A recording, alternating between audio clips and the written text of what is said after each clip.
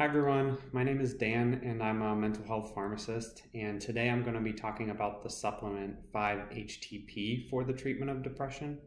So first I'm going to start with the background, then I'll go into the mechanism of action, so how it works for depression, then the dosing, effectiveness, safety, some interactions, some side effects, and then my experience with trying it for myself. Most prescription antidepressants work by increasing the effects of serotonin. 5-HTP is converted by the body into serotonin, so it's working along the same vein of the serotonin route, but in a different way than prescription antidepressants. 5-HTP is isolated commercially from a shrub that grows in West Africa. The plant is called Griffonia simplicifolia, and it was used traditionally to treat various ailments, but they found that in the seeds that are these large, flat, black discs that kind of look like big lentils, that there was a high amount of 5-HTP. 5-HTP works by increasing the production of serotonin. 5-HTP gives your body the building blocks, and then your body does the rest. The entire pathway starts with L-tryptophan. So when you eat protein in your diet, it's broken down into amino acids, and one of those is L-tryptophan. Your body then normally converts that into 5-HTP, and then your body converts the 5-HTP into serotonin. By giving 5-HTP, the body is able to make more serotonin, which then can bind to receptors and produce its effect, which hopefully in some cases is decreasing the symptoms of depression. So then you might ask, why don't we just give serotonin itself to treat depression? And the reason that we don't just give serotonin is that it's not able to cross the blood-brain barrier. So your brain has a particular barrier around it to protect it from harmful substances getting in. In this case, it also prevents serotonin from getting in directly to the brain. So your body's able to ingest 5-HTP, send it through the blood-brain barrier, and then convert it to serotonin once it's already passed. And it's similar for L-tryptophan as well. So that can cross the blood-brain barrier, but not as well as 5-HTP. And it's one further step back in the process of being made into serotonin. So generally, 5-HTP is deemed as slightly higher quality than L-tryptophan in treating depression. The general dosing for depression is 150 milligrams to 800 milligrams daily. One study used 400 milligrams for up to a year, so in general it should be safe for up to a year at within that dosing. One study I found actually used an extremely large dose of 3 grams daily for a shorter period of time. Just like most things when dosing, you generally start on the lower end, see how your body reacts, see if you have any side effects, and then increase from there. To look at the effectiveness, I found a trial out of India where 5-HTP was compared directly to the antidepressant fluoxetine, which is the brand name, which has the brand name of Prozac. In this trial, they separated the patients into 2 groups, and the first group started with 5-HTP. They started with 50 milligrams 3 times a day. After 2 weeks, they increased to 100 milligrams 3 times a day. And 2 weeks later, they finally increased to a total daily dose of 400 milligrams. In the fluoxetine dose group, they started with 20 milligrams daily. After 2 weeks, increased to 30 milligrams daily. And after 2 weeks, increased to 40 milligrams daily. If you're familiar with fluoxetine, you'll know that it's generally given only once a day.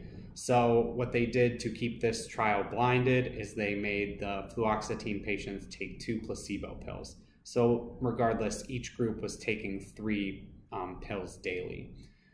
They looked at response with a depression scale. So response is defined as a 50% decrease in your depression score.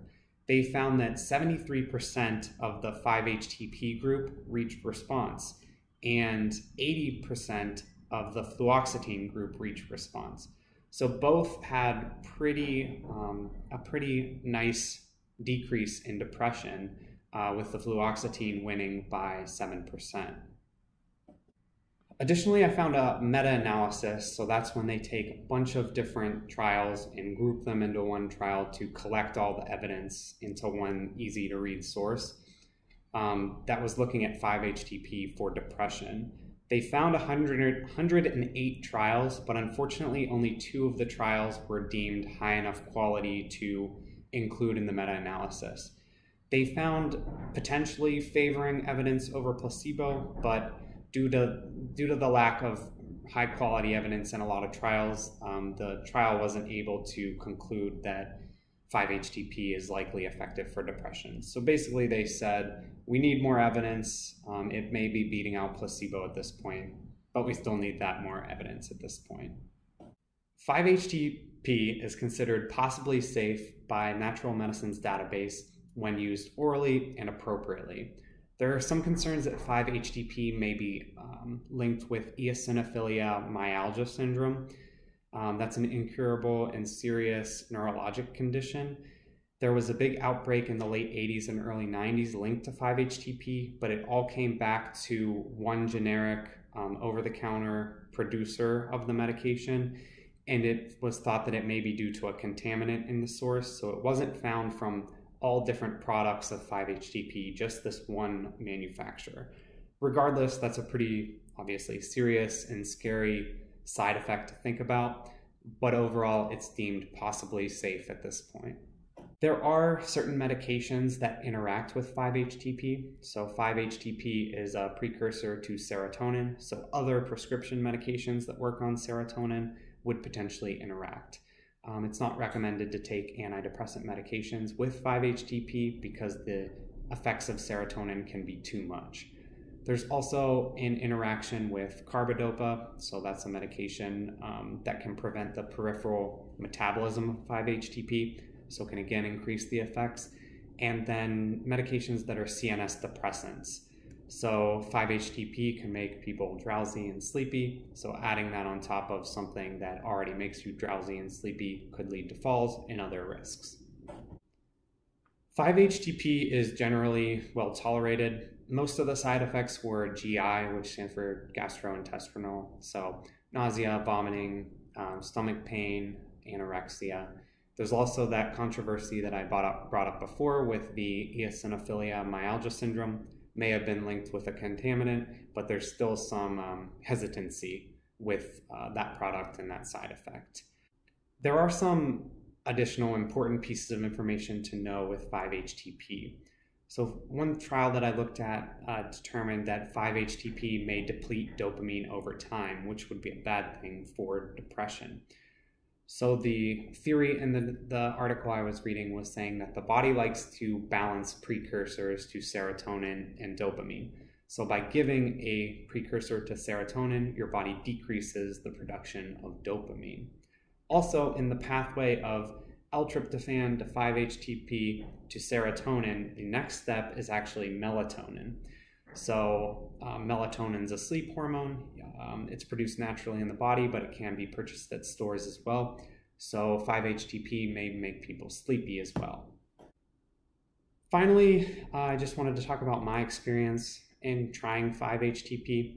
So I started with 100 milligrams at night.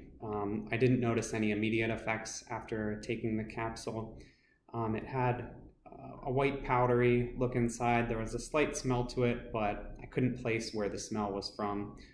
I did notice an effect by the first night, though, when I went to sleep. I had really vivid dreams the first night of taking it. So I know that this is a side effect from other antidepressant medications, so I wasn't overtly concerned, and it wasn't a negative experience really, just abnormal and different for me. By the third night, I was still having really abnormal dreams, like Alice in Wonderland landscapes. I woke up and thought my cat was like kicking me and looked at him and his ears were rotating back and forth, and I'm still not sure if that was a dream or if that actually happened.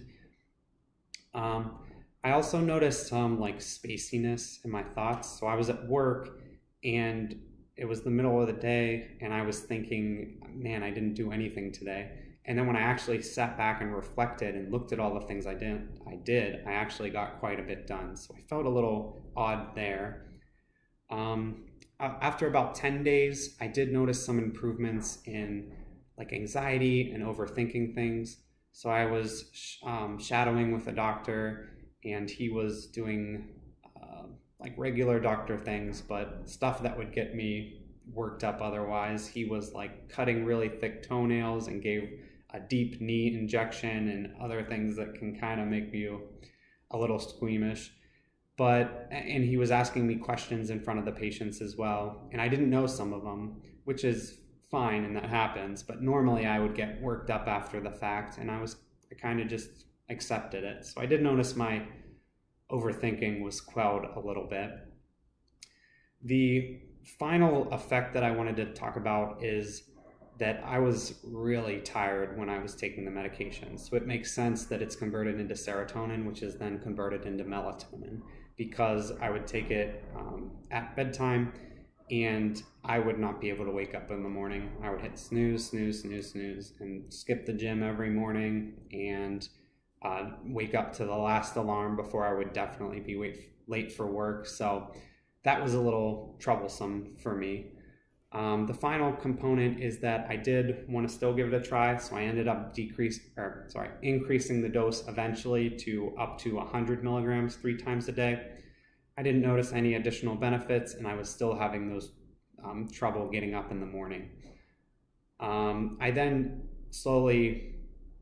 fairly slowly tapered off the product, and my energy levels quickly returned back to normal, where I could get up in the morning, go to the gym, wasn't hitting snooze over and over, was able to get to work on time. So I hope that brief overview of 5-HTP, the mechanism, some of the side effects, my personal experience with it was helpful for you, and thank you for watching.